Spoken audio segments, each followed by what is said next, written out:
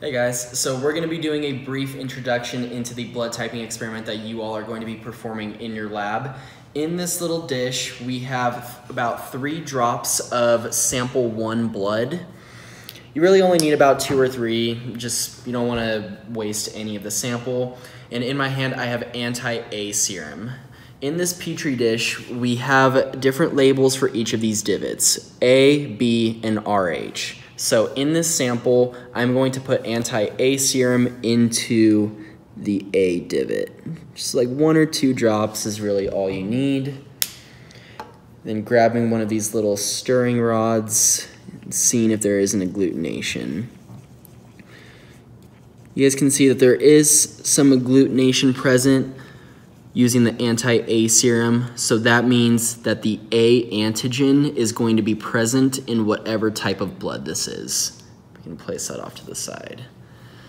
Next, we'll use the Antib Serum in the divot that says B. Just 2 drops, it's really all you need.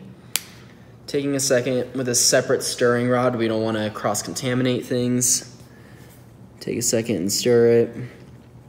There is no agglutination present, so that means there is not going to be B antigen present in this blood. Then taking the Antib serum, this corresponds with the RH factor.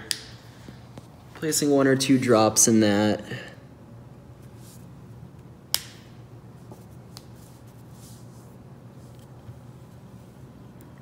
Take a second to stir it. The RH factor is a little weird. It takes quite a while to notice if there is an agglutination present, so just be patient with this one.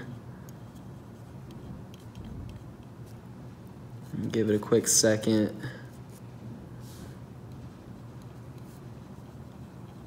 You guys can see now, kind of looks like jelly.